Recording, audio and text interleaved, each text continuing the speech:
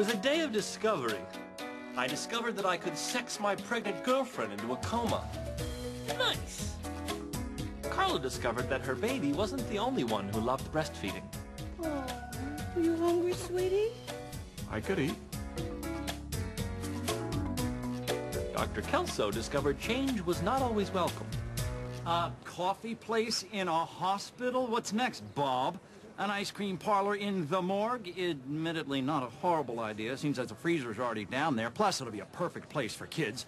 One of our famous vanilla malteds definitely takes the sting out of having to identify the freshly charred remains of your father. Nobody else seems to mind.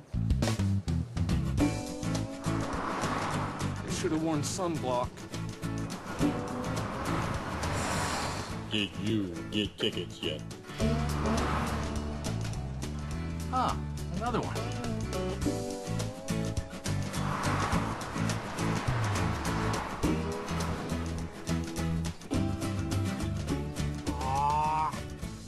Now I'm at the end of both lines. Still, the best discovery was learning that someone I drummed out of medicine had landed on his feet. Frontsies, cabbage! Hey, Dr. D. That's what we call cabbage-tastic. Oh, I love this job. I screw up, nobody gets hurt. Except Cindy. I scalded her pretty bad with some steamed milk. You could see the bone. Ooh.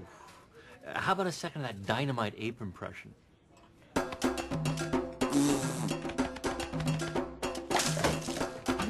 I'm sorry, Cindy. Once he's in monkey mode, you can't stop him. But who would want to, right?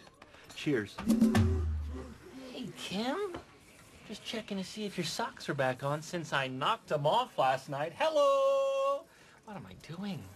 You're the mother of my child. That is so tacky. And so is this. Way to hit that place. Right? Zoom, zoom. So sorry. Relax, it's just sex. We should be able to talk about it.